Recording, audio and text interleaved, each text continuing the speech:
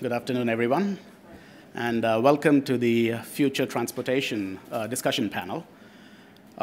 You've heard all week about how energy powers the economy. This session is more focused on how transportation, which is essentially the lifeblood of the economy, especially for urban economies, because of the way it enables the movement of goods and people and services. Now, some might argue that technology is increasingly taking over the services side of what makes cities economically viable, but I would argue, and I'm sure a lot of you may agree, especially in the developing economies context, transportation becomes one of the primary infrastructures that cities have to leverage their wealth and human capital into an economic output. So with that focus of this meeting set, my name is Dilip Kapoor. I'm with Atkins. And currently, I'm with the Central Planning Office in Qatar, where we are on the client side, enabling and helping the state of Qatar deliver what is one of an unprecedented scale transport portfolios ahead of the 2022 Football World Cup. And while we're doing that, we're also enabling the institutional capacity of the government of Qatar to deliver and run such transportation portfolios in the future. What I would like to do now is to invite the panelists to please come up on stage so they can each also then introduce themselves.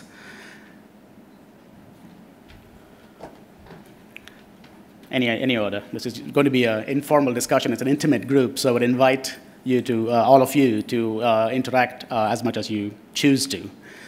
So without much ado, if I may start with the lady, please introduce yourselves. Thank you. Hello, I'm Julie Lernout. I'm Vice President from Nantes Métropole, which is a city that encounters around 600,000 inhabitants in Nantes and is growing really fast. Mm-hmm. So we have to take that into account to encounter and to face the next, the development issue and the urban development issue that we discussed this morning. And transport is certainly a part of that. Thank you very much, Julie. I think the issue of fast growth is going to be something that significantly impinges on transport's, future transport's capability to deal with it. So that'll be an issue that we will discuss as we go along. Welcome. I'm Pengyu Zhu from Master Institute of Science and Technology. I just joined the institute in August last year, so I'm kind of new to UAE, to this region as well. I will address the questions as, do my best. Absolutely. And I also understand, Dr. Zhu, that your area of specialization is in transportation and urban development policy and economics. And this is something that we will come to as we address the issues of how those issues interact when it comes to transportation. Thank you. Hi, I'm Gerard Ostheimer. I serve as the global lead for sustainable bioenergy for the Sustainable Energy for All initiative. I'm sure that the actual lead of SE for All would be surprised to hear that I was leading the whole thing. In the Sustainable Bioenergy Group, we are interested in promoting the development and deployment of sustainable bioenergy solutions to help achieve the goals of universal energy access and doubling the use of renewables, which are two of the three goals of the Sustainable Energy for All initiative. Thank you very much, Jerry, Macaulay Jerry. Sure. Now that's something that I guess we'll get to towards the later portion of the discussion about the energy transformation and what governments can do to enable that. Welcome to the panel, please. Thank you, Dilip. Good afternoon, ladies and gentlemen.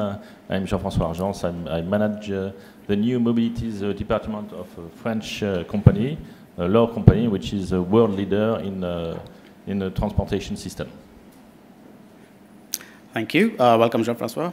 Thank you. My first question or issue might actually start with yourself, Jean-François. Now, loosely speaking, personal mobility is what you would call conventional transport.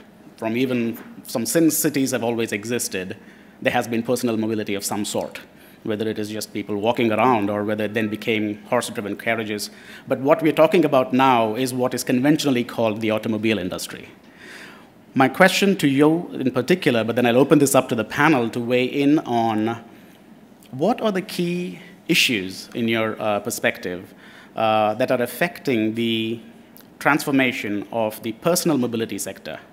And if I may follow that up with a closely tagged question, what is it that governments can do to expedite that transformation? Well, it's an interesting question. What we can attend from the authorities and public transport policies is to understand that we need a panel of public transport solution.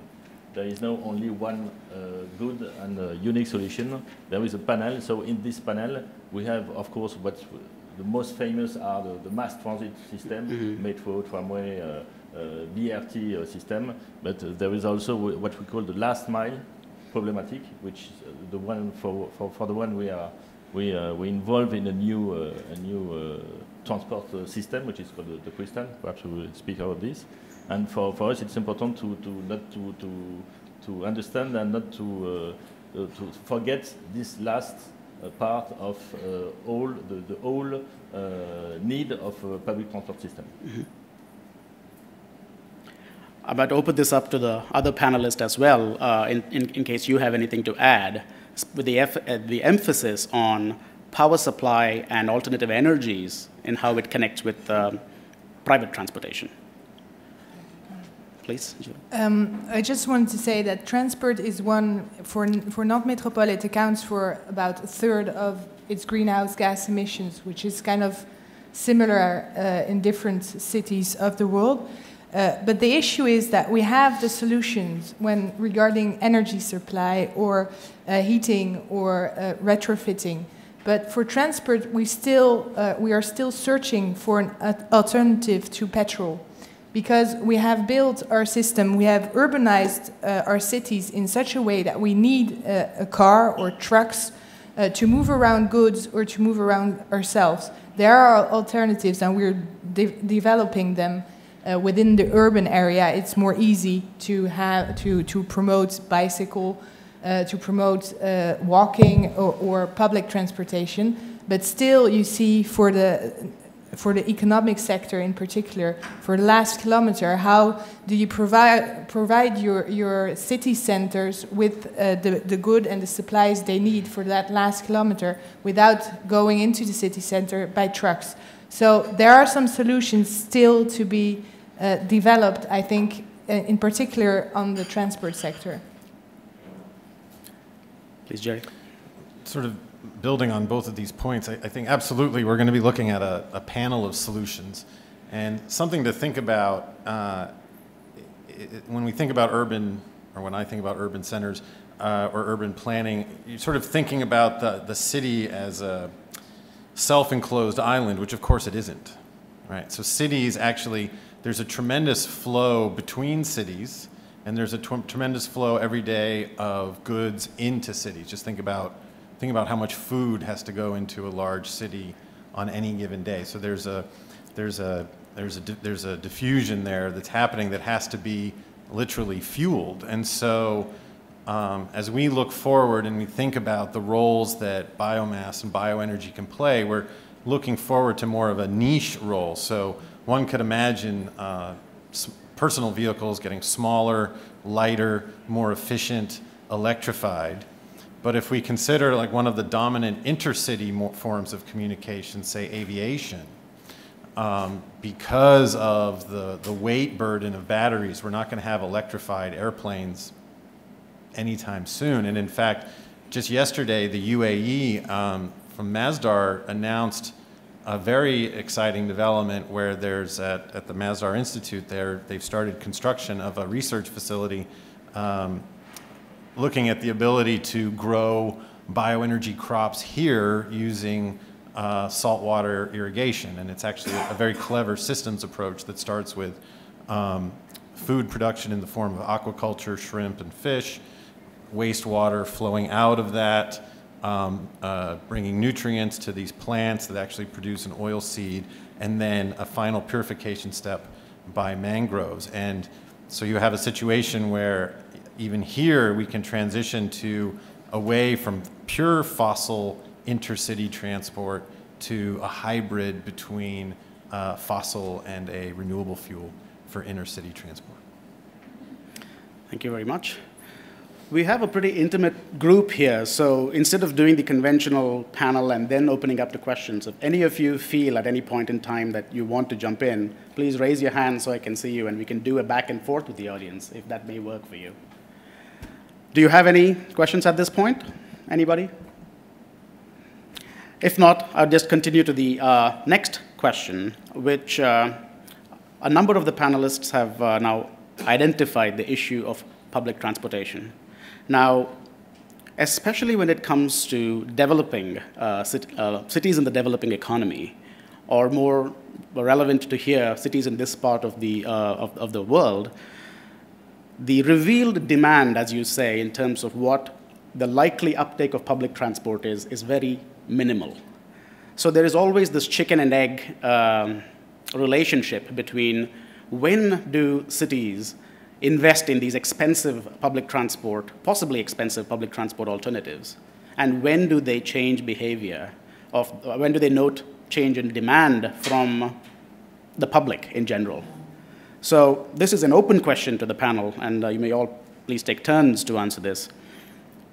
What insights can you bring to how cities should address this chicken and egg issue on public transport and the related feeder systems to it? Dr. Zhu, you might want to start with this. Okay, so this is kind of the traditional urban economics topic that people will be discussing. And I think, the simple answer would be providing economic incentives and disincentives for people, including by providing subsidies, taxation, and regulations. The first point, if we want to do subsidy, mainly for the public transportation system, we know that in countries like UAE and United States, driving has been heavily subsidized actually for quite a long time because the gasoline price is very cheap. And also the highway system, it's almost free. So, it's called a freeway in the US, but it doesn't mean it's the original idea of the term. It's you can drive freely on the highway without reducing your speed. But gradually people think of freeway as it's free. And you can see that, from the subsidy of driving, it creates a lot of externalities. And we know if there's negative externality, the free market is not going to produce the most efficient outcomes. So in this sense, we need to kind of do a series of actions, including the points I mentioned, the subsidy and also the regulations. And for the public transportation system, the transit system, there are countries like in the US, we pay for gasoline prices, we pay for gasoline at the gas pump, and every dollar we paid for that, I think for every gallon of gas you pump, you pay 18 cents of excise tax poured into the Federal Highway Trust Fund. And there's also numerous states that also charge the excise tax on top of the federal excise tax. And with this money, we can fund the public transportation system. So actually, they have a branch account called the Transit Fund from the Highway Trust Fund, which we can use for funding all the public transportation transit system in the States. And this kind of funding, certainly we can view it as a way of providing subsidy to the transit system. And then this kind of relates to the second point of we should also provide, kind of use taxation, use the toll system to kind of increase the cost of driving. Towing, I realize in UAE, towing is really not much for the highway system. I think we pay 5 dirhams or 3 dirhams for each time when we go to Dubai, and within Abu Dhabi we don't pay any tolls. This is quite similar situation to the US, where you don't pay tolls in most of the highways, interstate highways. And the toll system can kind of, I would say, differentiate between people's time, value of time. For example, there are HOT lanes currently being constructed or converted from HOV to high occupancy toll lanes in Southern California, including San Diego. I was just traveling over there a month ago, and some of the high occupancy vehicle lanes, now you actually can pay a toll to go on these lanes during peak hours, and they could be using dynamic pricing models to charge you a different fee depending on the time that you are using the HOT lane. And if you don't want to pay the toll, you can still use the regular lanes, but it's just going to be slower traffic. That gives people opportunities and alternatives, to be using these different lanes. And then the last point I think relates more about the regulation. Regulation, we can think about, for example, parking. There are cities that still providing a lot of free parking, street parking. And there are places like in Manhattan area, you pay quite a lot for parking there over a day. And I think gradually a lot of the apartment, and this kind of relates to real estate development and urban planning as well. Previously in a lot of the cities, we have the minimum parking standards for these apartment constructions, meaning that if you build a 2-bedroom apartment, you have to provide at least 2 parking spaces. But now some cities are actually thinking more smart. They changed the standards to be maximum parking standards. If you are building a 1-bedroom or 2-bedroom apartment, the most parking spaces you can provide is 1 parking space. Well, certainly that a lot of real estate developers doesn't like the idea, but it restricts parking so that the demand for driving can be kind of reduced. And I leave that. I appreciate that. I think a lot of the points you've raised address if you were to use the loose analogy of carrot and stick kind of measures to encourage behavior change. It focuses on the regulatory or the control side. If I may point the same question to Julie, who's now dealing with a city which is fast growing. So it's more about capturing those early behaviors before they may have been entrenched. So what may be some of the carrot side of this managing demand for transport, which is less on punitive approaches, but maybe more on encouragement? Any thoughts on that? Well, the whole fact that cities are a key actor in tackling climate change is that they can act, such as on public transport, but they can try to influence the behavior of people living in its city. I think that's the major point of the cities. It has been raised this morning as well, is how can you make people, not only the city smart, but the people smart as well in their behavior. It is clear that for us, for the transport, we don't want to have a punitive approach. So we don't want to restrict more the car from the city. But we have a different approach because in France we have the luxury of having a big country, so having a lot of space to urbanize. Hence we have a lot of areas that are just a bit on the American, based on the American model, that we have big malls on the outskirts of the cities, and the cities are expanding. So what we're doing, we're really rethinking globally the urban planning agenda of our city, and thus we are restricting, so we can't really construct on areas that haven't been urbanized yet. We can densify because we have cities that are growing older with buildings that are less efficient, energy efficient. So we can rebuild the city on the city. We have particular clauses that we're trying to put in to say when you want to build a new area, you have to have it linked by public transport. So that because it wasn't, beforehand, it wasn't a logical system. We would just build a new area and build a new road to go there. And so to reverse the logic and say you cannot build a new area if it is not linked to public transport, and thus densify our city. So we kind of try to reverse the thinking, because we have, we were one of the first cities in France to reinstore the trolley. tramway. And we have been developing fast, and our public transport is very costly, in fact, for our local government, and it is expanding because there is more and more demand. So we need to address that question by providing a high quality service, because if the public transport is not of a high quality service, people will tend to use it less. And then we have to move to the other things, that is to expand the bicycle tracks and the walking to be able. And we are, just the last point, we are also reducing the speed limits within the city and proving that it is healthier, less costly, and quicker to go by another means of transport than by car. Thank you.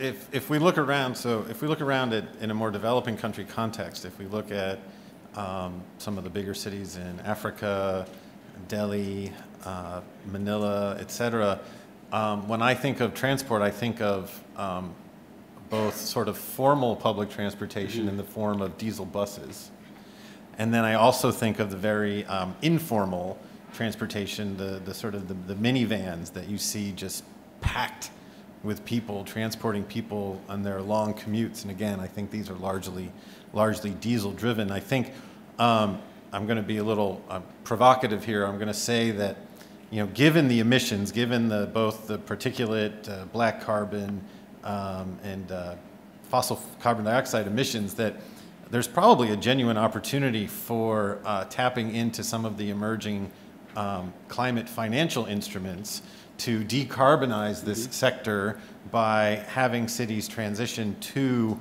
perhaps an electric tram on the surface, or even an underground at some point.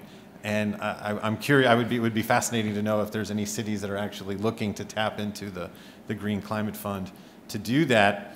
And then as an intermediate step, one could imagine leveraging the fact that buses and public transportation use a central fueling facility to convert them to cleaner fuels. And these cleaner fuels can take many different shapes. It could be compressed natural gas. Scania actually has a large engine, a bus engine that runs on 95% ethanol, and emissions basically is water, and very low particulate emissions. It still emits carbon dioxide, but if it's renewable ethanol, then you have then you are achieving two goals at the same time. So I think that a major challenge facing a developing country context is transitioning their formal and informal surface transport into a lower carbon model initially, and then maybe into a electrified public utility, that's the wrong word, but an electrified mass transit system almost, yes. Later. Yeah. Thank you. Please, could we get a microphone here, please? Just a quick question. One of the things that I think London has done very well, and you see it in Boston and elsewhere in the States, is Zipcar, sharing cars. I mean, this is how we go to electric cars in cities very easily. And quite honestly, when you lived in London, you didn't need to own a car. The car was just outside your flat. You just put your iPhone by the window and away you go. Yeah, I mean, it would be great to figure out how to transition that in a developing country context. I don't know what the solution, but there's probably is. Their informal transport is very, I'm sure it's not particularly efficient, and having an IT, but everybody has a phone, so having some sort of IT connection to that might make it, as a first step, to make it more efficient. If I may jump in on this as well, there is the idea of getting efficiencies and operational efficiencies from what you would call conventional transport, and cars, and converting electric cars to electric cars because there's a preference for cars, which is a behavioral trait, is something that is an incremental change, a pragmatic but nonetheless an incremental change, which is necessary. But on the other side are the more expensive, heavily capital expense oriented, but still the backbone of this behavior change, like the rail-oriented public transport, whether they are metros, the regional rail discussions. Aviation was one thing Jerry mentioned. So the topic that we're talking about is travel demand management, as to how do people go about doing conventional travel, and how does the energy transformation enable people to move differently. The point, without having, I don't know if there was a question in your comment. It sounded like there was an observation. Yeah, it was an observation. I just think one needs to get away from owning the means of transport. Yes. And this is our point about public transport, that it's shared. And in an urban environment, we have to be in a shared public space. Okay, there are situations when, if you live outside of the city and you've got a big family, but if you live in a densely urban area, to be honest, you do not need to own a motor car today. The technology is there, it saves money, parking, all the issues that we have to deal with. This is how we transition quickly to electric vehicles in the larger cities. Anyway, that's just an opinion. No, I appreciate that, yeah. There was an issue there which I might want to just underplay, because we're talking about transport, but transport is a subset of a much wider issue with cities, which is how do we develop? A couple of our panelists, both Julie and Dr. Zhu, touched upon the notion of land use planning, because effectively, primary assets that cities have is land and space. So the way that space is managed through regulatory control over whether it was housing policies or just development policies is what creates the shape of the city, and the transport infrastructure then kind of holds it together as a backbone to enable the kinds of, let's say, opportunistic movements that you was talking about. Technology is important, and that's an evolving place, but I personally believe that the pragmatic, solution-oriented space is a hybrid of optimal public transport, which then has a nested series of integrated alternative modes. A number of, I think Jean-François talked about some of the electric vehicle opportunities for the last mile, which connect up with that system, and then using technology to leverage off of it. But I appreciate the comment on this. There was a question here, if I don't see clearly. I think London is a very good example of providing a very good public sector transportation. So if you want to get away from private cars, you need to provide that first. And the difficulty is the investment required, irrespective of the land use, whatever it is actually having a reliable service that provided to you similar to the car. It doesn't have to be this, exactly that, but similar to the car. And that will be a transition for us. So examples, Hong Kong as well, Singapore and so forth. These are the cities that are transitioning from the car to a public transport arena. Can I address this? Please. I think this goes back to your question pretty well, because again, this is really the demand and supply side. As going back to my points of incentives and disincentives, I think London and even Boston is kind of different. Boston is, in the US, is considered as one of the 4 transit heritage cities. It was built like with one center, urban center, kind of like centric kind of circle. But in a lot of cities in the US, the problem with people's behavior is that driving is so cheap. And even though public transit agencies have been trying to providing very good services, people don't want to use it because that's exactly because driving is cheap and driving is subsidized. They use their car. When I was living in Los Angeles, I had a Zip car just parked underneath my apartment, on the street. It's street parking as well. Sometimes I complain it's taking my spot because I usually park there, but like 2 years later, the city dedicated that spot for Zip car. And I don't see a lot of people are using it. I don't use it very often because, first it's a reliability issue, and because sometimes you don't find a Zip car when you want to use it. Then you mess up your appointment, and then you have to take a taxi. And the second point is, if I own my own car, parking in Los Angeles is not that much. I think I pay $100 a month for parking in the downtown area for my apartment. But in other places it can be much more than that. Then people might be thinking about, okay, I maybe need to give up my car and use public transit more often. So it's again, it's really the incentive and disincentive points of view. And I think it's really great for cities and government to provide alternatives for people, whoever wants to use the Zip car or electricity car or public transportation. But the bottom line is we also need to think about how we can change people's behavior. Mm-hmm. Yes, just want to add a point and to answer to your question before. I think we can, government or local government can be punitive, can have punitive policy if they propose high performances public transport solution. That's what some of the cities, as Nantes or Strasbourg in France, has done with success.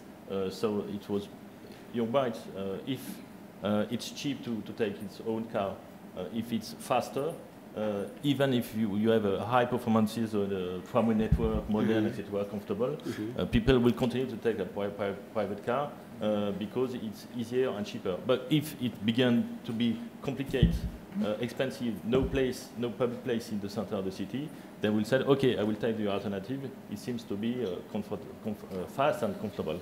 So I think we can. There are two conditions: the alternative, which has to be successful, but also perhaps sometimes local policy has to be ambitious at this point. I think the point of ambition is taken very well, especially in this part of the world where a lot of the cities and countries are leading by example by setting not only very aggressive targets in terms of whether it's the Expo in Dubai or whether it's the World Cup in Qatar or events like this here in Abu Dhabi, the emphasis on tailoring these kind of global thought leadership discussions into a local action space is something that is increasingly being felt, and that is only a good thing. So thank you for that.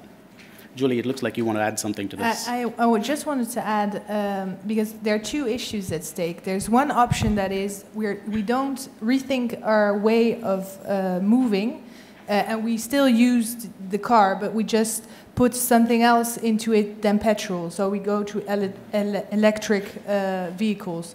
Or there is behavioral change. That is, we go to another way of thinking how to move ourselves. And I just wanted to give a note of hope because I'm half Dutch, and in Holland, you all may think that we were born on bikes. For me, it's a fact, but for the generation before me, it wasn't. It was really the national government who said, well, either we go for nuclear power again, or we rethink our energy system, and so we look into a different way of transportation. But that means that we have everything we need in our compounds, and we can do everything by bike. And I just wanted to add just one last thing, because you launched, you introduced it well. It is that we do need, as local governments, to act more together, and all the non-state actors, because we talked about UN Habitat this morning, we talked about COP21 and what it gives as an incentive for the local actors to act, because we are key actors. And so I just wanted to say that we in Nantes are building the first global summit on climate action that is called Climate Chance at the end of September, and I'll have some leaflets. So if you want, because I think what we need to do is get this dynamic between actors to create solutions, to exchange, because there are some things we can do. And we need more cooperation between cities in the northern part and in the south. That's one part of the Convention of Mayors that was raised before. That's the Pact of the Mayors at the European level.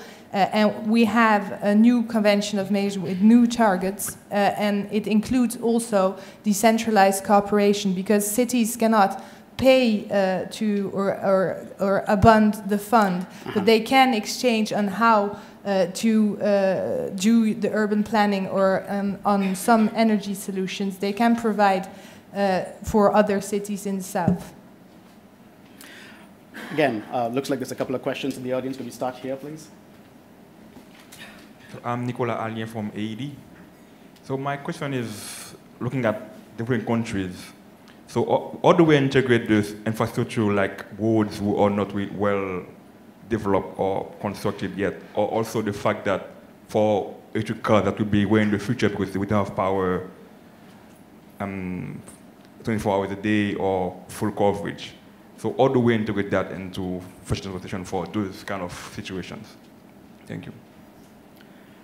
I'm going to ask for my apologies sincerely, but I wasn't able to capture the question. Okay, let me rephrase it. Please. I'm trying to use my best English here. So how do we integrate lack of infrastructure, road infrastructure, into planning for future transportation for countries like my country where we have issues with road itself?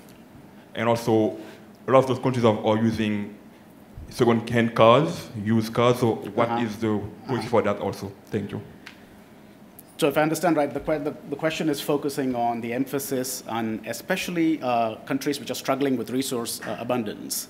How is it that they are able to leverage the issues that we've been talking about with an emphasis on development and growth around transportation? Is that right? Yes. Panelists? Anybody want to take that? I may take a stab at that ourselves because one of the things that what you would call developing countries, from the parlance of the economic construct of that phrase, struggle with the idea of regulations per se. Institutions are not necessarily mature in these cities. A lot of it is led through the private sector. A lot of development is led through the private sector. So the ability to get the right kind of collaborative behaviors and identifying the key stakeholders in those kind of developing countries, whether they are certain industry sectors or whether they are key players in the political arena of that country, identifying their vested interests and quickly translating that down into a series of fundamental projects, because nothing galvanizes action like clarity of purpose. So getting those countries to understand that there's a common benefit in collectively identifying a few easy achievements, which then leverage the human capital of the overall city, is a good place to start. However, funding will always be the issue. Innovative funding mechanisms, which might be the last question of our session, could be the emphasis on how do non-conventional funding sources and non-conventional procurement and, let's say, financing mechanisms bring the right kind of emphasis to these cities. You cannot tackle the whole problem at once. You've got to break it down into its component parts and identify the right collaborators to address them one step at a time. It is an incremental change. Is there anything the panelists want to add? I would add that something that we see in the international development energy discussions is the idea of energy as the goal unto itself. And I think that can be a dead end. Instead of thinking of the road, so you might want to rephrase the thinking where the road isn't the end, the road is the means. So identifying it would be useful to identify what economic activity is not happening because you don't have the road. So for example, if there's a port, so in Haiti, say there's a port, and you just want better distribution of goods coming into the port, I would think that the retailers in the city might have a vested interest in seeing a more effective infrastructure. And in that case, once you're in the realm of infrastructure and, as Dilla pointed out, you've pulled together your stakeholders, then it's incumbent upon the government of Haiti to take that argument to the development financial institutions such as the World Bank, such as the Inter-American Bank. And then my favorite example on the flip side, if you're figuring out the infrastructure to communicate from countryside to city, so bringing goods of the countryside into the city, et cetera, one might imagine that rail would actually be the most efficient way to do that. So instead of a hub and spoke system of roads, you would actually maybe have a depot and a railway and feeding into the depot, which would reduce further congestion into the city. And it was interesting because COP21 was this big success, but as I understood it, something that was not made overt was actually transportation.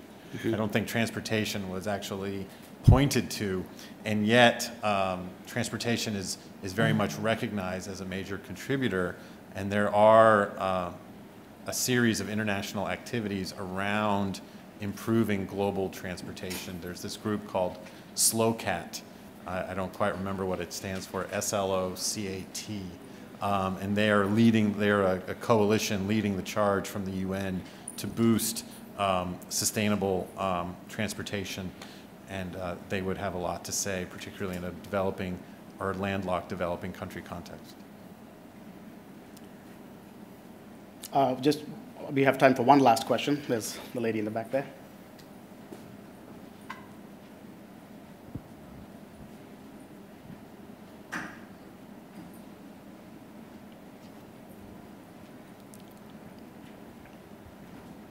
Thank you. My name is Martine Kbevaluk. I'm Deputy Representative from France to IRENA. I was wondering if one shouldn't work to define public transportation policies at local level or national level. At what is the set of criteria on which you are going to base your policy? And I'm a little bit inclined to think that we are not perfect as humans, but I'm not very much in favor of punitive approach. I don't like it, and I don't think it works long term. But that set of criteria means that you certainly have different criteria for developed countries and developing countries, like Mr. Olsmeier underlined it. Telling people in developing countries, go and use a bike, they use a bike, but in terrible conditions. So. In Paris, people might use their car, not because car is cheap. Car is very expensive in Paris, in suburbia. You live in the suburbia, have to use your car to go to Paris. It's very expensive, it's lengthy, but there are other reasons why people use a car. Issues like comfort. Nobody speaks about comfort. Why should we suffer? People are not looking for suffering. Flexibility and accessibility, I mean, number of things. So I was wondering, because we're working a little bit towards habitat-free, what are the kind of recommendations? I mean, it seems that a set of criteria, what is it what should guide policies? What is it what should maybe show a way to innovation, research, development, to companies? I mean, the kind of product we expect from them. Thank you. Well, thank you very much. I guess if there's no further questions, if I may summarize, since we're almost out of time, transport is only one part of the bigger issue that cities face. But the key for the future transportation, from what we've discussed so far, going right from the role of the private sector and how they can partner with governments in ensuring that energy transformation happens in a pragmatic but expedited manner.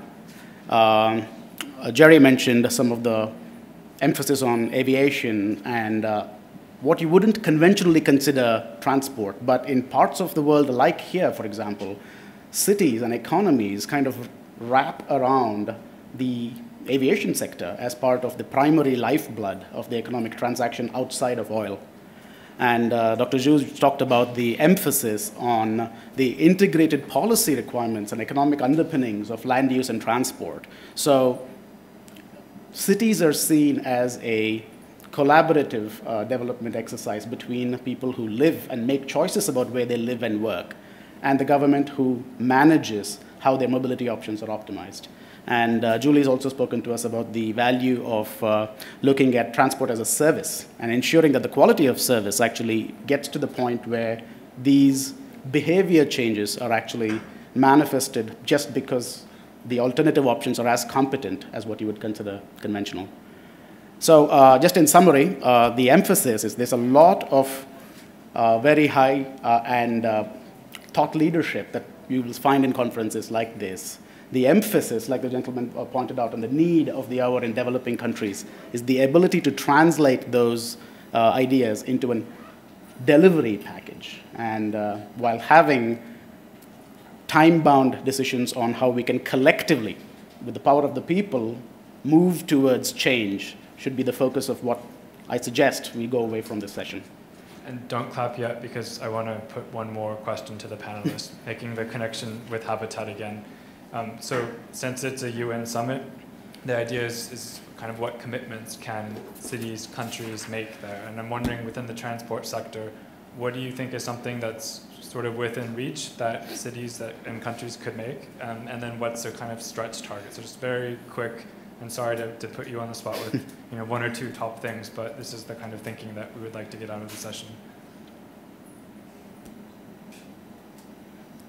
if I just think we need to, it was said this morning as well, to link it with the Sustainable Development Goals. So, because it's for UN Habitat, it's important to look, because the situations are very different within Western cities or cities from the north and the south. Even to answer a bit of that, the other question about, we had a big congress, a world congress that's called Velo City around bicycles, and you see that the concept of riding a bike is for the poor in the south, and in the north, in our cities, it's more the rich that begin to ride a bicycle. So it's a different perception. So it's how you implement, because everybody should have an access to transport and mobility, because it gives access to work, to food, to everything. So it is it should be in there, access to transport. Then there are different means, and it depends, really depends on the local situation. And I think that's kind of, there's one very important issue that for many cities that is lacking or is not doing well in the public transit sector, is that a lot of the times they cannot figure out how to solve the last mile issue as well as the feeder system. Here in Abu Dhabi, and similarly to a lot of more sprawled cities in the US, is really when you get off the public transit system, like the light rail, there's no way that you can get to your destination within a certain time. And in the US, people's walking tolerance is about quarter mile. And here, given the heat in the summertime, 50 degrees Celsius, I guess that's going to be even less. How can we figure out different ways of combining the last mile issues and the feeder system to the public transit system? That's truly something will change our behavior. If I may add to that, Anthony Molo, I think in a previous session, very eloquently put it as governments should actually partner with cities in trying to create economic value capture from one of the primary assets that they have. And he was talking about land, and the ability to kind of retain some bit of land in which they could actually leverage that land for whether it's public amenities or whatever the services that are required from a social justice point of view, or whether it is from environmental compliance point of view.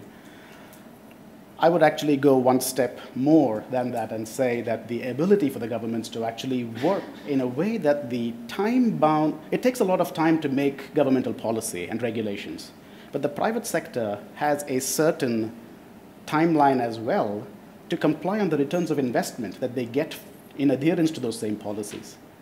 It is that the stretch target would be to work collectively to identify what are those timelines in which those regulatory mechanisms and the private sector responses to those mechanisms can actually result in sound business cases, which then would go into the point like what the other gentleman was saying. People would naturally gravitate to those because it is the best economic value. Okay, if no further comments, then we will move to the next panel. Thank you very much. Thank you all. Thank you.